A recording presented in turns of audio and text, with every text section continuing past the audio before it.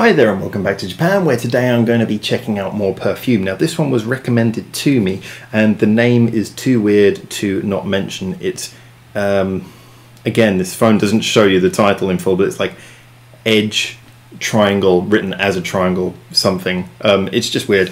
Anyway, this is a live video and it's about 8 minutes long, so I'm not going to waste too much time getting into it. Basically, as just to say though, a really big fan of the producer who they work with, and I know they got fantastic visuals is one of their main thing. They do an amazing stage show and their videos always are really interesting as well. So they've got a great visual aspect, they've got a good producer who makes good pop music.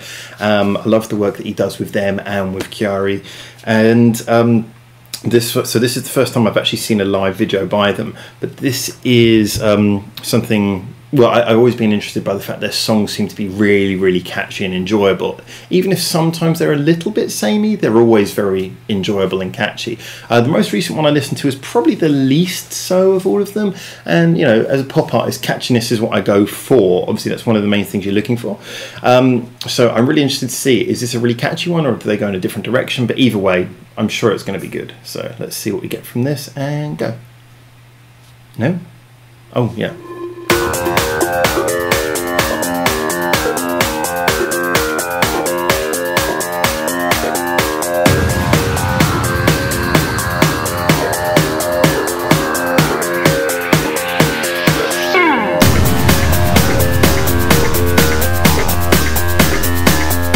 Very visual build-up.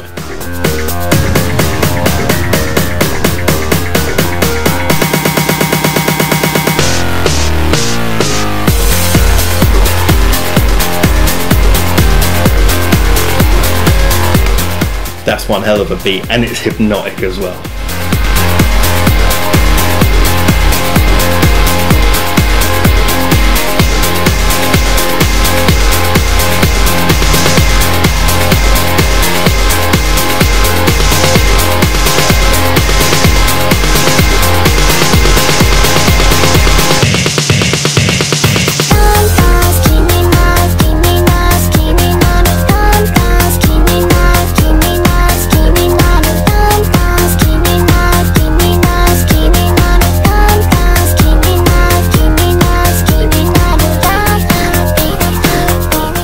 We've got a great beat, we've got great visuals, we've got a great build up. It's all about where it goes from here. Are they going to get the payoff?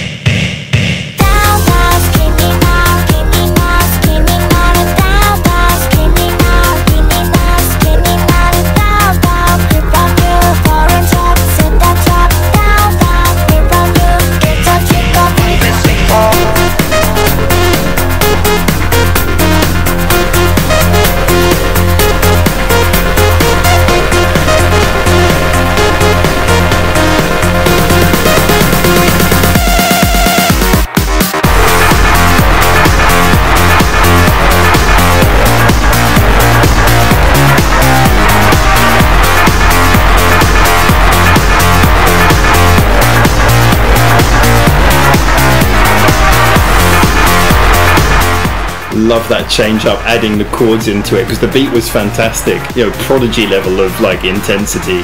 Not quite as mad, but still that amount of intensity. And then adding the chord change just suddenly builds it up from nowhere, that extra element. And again.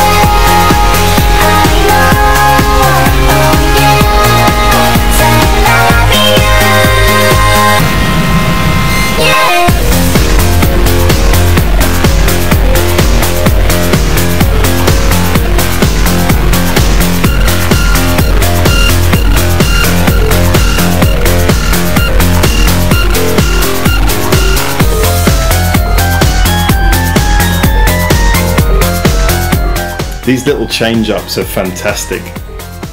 Each one of them just musically enhances it really well without changing that core. The core remains.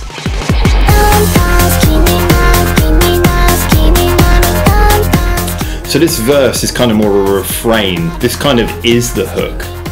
So it's not really a verse chorus, it's just like a club song. It's just like, here, you know, here's your EDM hook.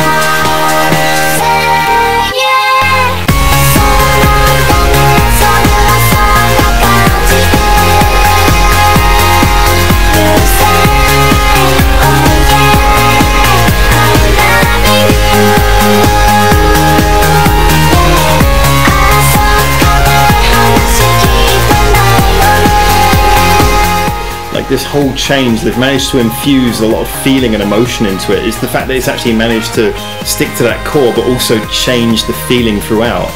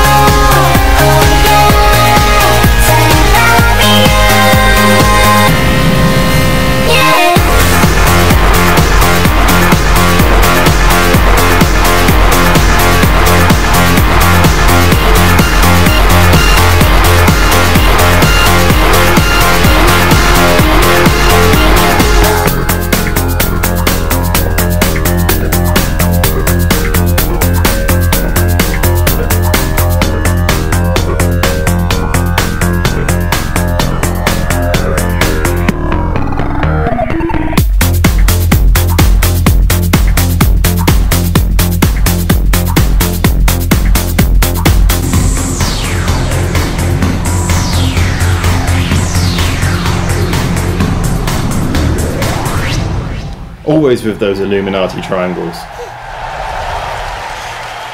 I'm glad to hear the audience actually, because I was starting to wonder whether that was like a rehearsal run, because you didn't see the audience at all, but it was just a fixed camera looking at the live show. And I'm not surprised actually, because that was so fantastically presented. Okay, there's a lot to talk about, because that was a fantastic use of 8 minutes actually. Obviously this song more veers towards EDM approach really than a normal pop song. Certainly, like you look at songs, there's like Tokyo Girl, that's more of a pop song. This is certainly a lot more EDM, so I'm going to judge it on those values. And on those values, it's fantastic, really, if you think about it. 8 minutes, in my opinion, doesn't get boring. The thing which is so fantastic about that, I mean, if you look at any EDM style or club style song, the idea is to have a solid core, something that keeps people dancing, but you also need it not to get boring. You need to be able to change the intensity so that people can, you know, they can know when to dance harder and when to dance less. If you can add feeling and mood into it, that's a very, very difficult thing to do actually with a club song, to properly do that, especially to have changes of mood and changes of tone throughout. And the other thing is also you've got to add layers, you've got to add things that change the song but without sounding out of place. And this seemed to have a load of everything over the time. I mean, one of the easiest techniques if you're trying to change the feeling of a song which has a very strong core, like that bass drum thing that's going on there, is just to have like have a chord pattern come in that just sort of holds over some of the notes and just adds feelings of the changing of chords. Music 101, changing chords is how you can build and change the emotion in a song in the most simple core way. And that's something that this song did. But it waited a while to do that. It got you really hooked in with the simple refrain, vocal refrain, with the ba-da beat, which was beautifully produced, really, really crunchy and just sounded fantastic. It got you in with that, and so you were kind of thinking that's kind of all this is going to be, and then hit you with the change.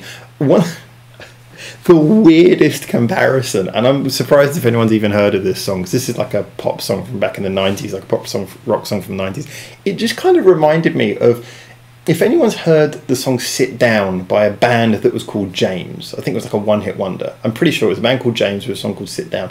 That was kind of a similar thing. The song starts off with just a very simple, even though it's a rock song, just everything seems to be in one note. And then when the chorus comes in, that's when you get your first chord change. And it really hits you hard. Because you're suddenly like, you didn't know that's what it was missing until it came along. And that's what this had. You know, you were so into the beat, well, at least I was so into the beat, that you didn't know that you were missing any change of chord until a change of chord happened, and it just hit you. It's like, that's what we needed. And then there was like little changes, like extra little vocal melodies came in, little chord changes came in again, changes of tone, it went more quiet, it went more loud. It just seemed to never run out of tricks, and yet always stayed true to that sort of dancey core at the centre of it.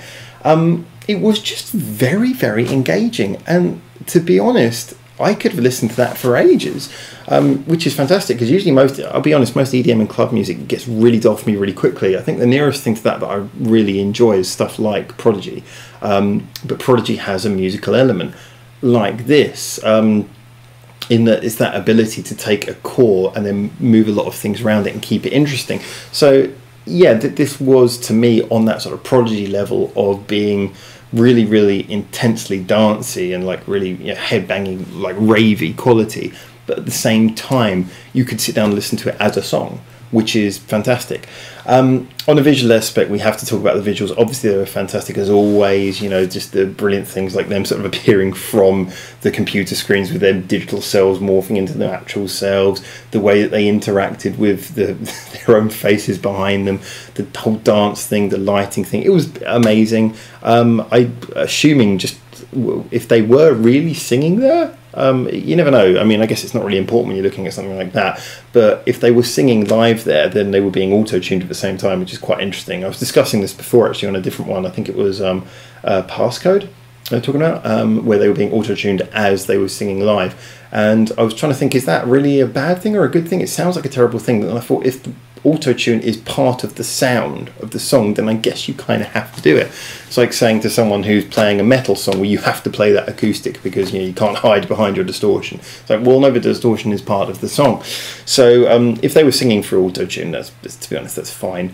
But I was wondering, well, are they actually singing this or not? But anyway, yeah, I was really impressed with that. Really enjoyed it. Not what I expected. It kind of more confirms my suspicion that they do bias towards a sort of club sound occasionally.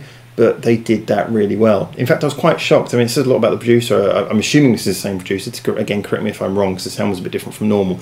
But I was shocked. I saw Chiari twice in London live when I was doing some work for a online magazine, talking about Japanese music.